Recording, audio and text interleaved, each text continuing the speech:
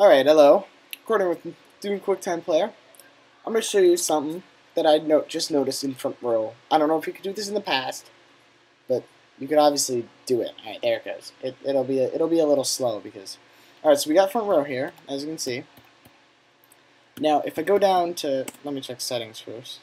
I can see, turn these off, obviously, I think. It's frozen right now. Real cool, real cool. Alright, okay, let's go back.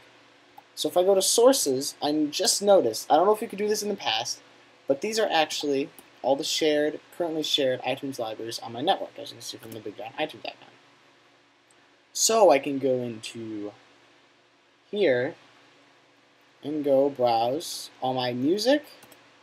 So let's see. Hit shuffle. Of course, iTunes is obviously, this MacBook Pro is obviously reading my mind because that's the exact song that I wanted to play right then and there. That is wicked cool. And obviously I can browse everything. If I go back, I can go watch a podcast that is hosted on another computer. Apparently there's new Textile. I haven't watched Textile in a while.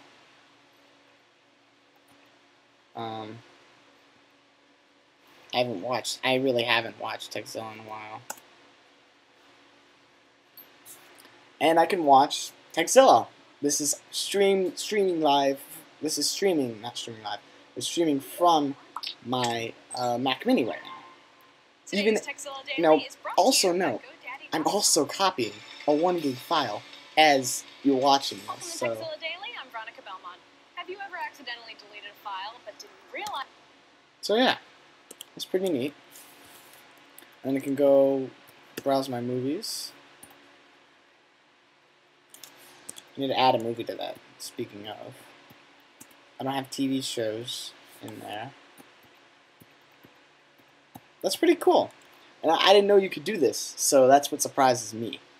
But if you already knew you could do this, I had no idea. I had no idea. Watch the same song for a while. Oh, this is a good song too.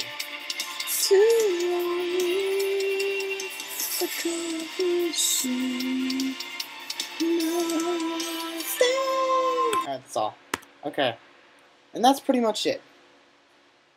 Thanks for watching, I guess. And this is going to take a while because I am recording with QuickTime. There it goes.